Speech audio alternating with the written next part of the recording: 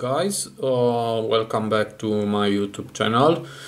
This video tutorial is very short and I want to show you how to put your Samsung Galaxy A5 2016 in download mode.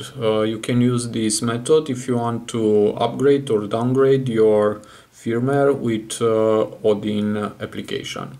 So to put your phone in download mode, just power off your phone from the power button and select power off, click again,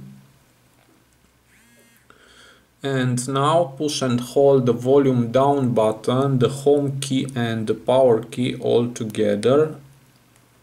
Let's do it.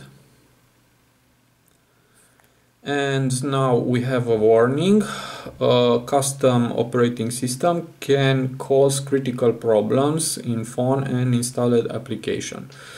So if you want to continue and download a custom operating system, press the volume up key. So this is the volume up. I hope you see it.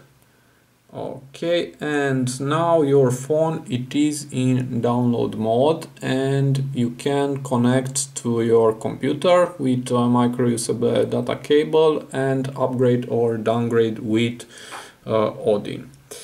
Okay, to exit from download mode, just press and hold again volume up, home key and power key. Let's do it. Keep pushing for a few seconds.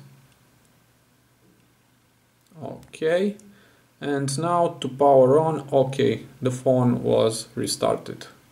You don't need to press the power button. Okay, so this is my short tutorial for today. I hope this is useful for you, and if you want, you can subscribe to our channel to watch more interesting tutorials. Have a nice day.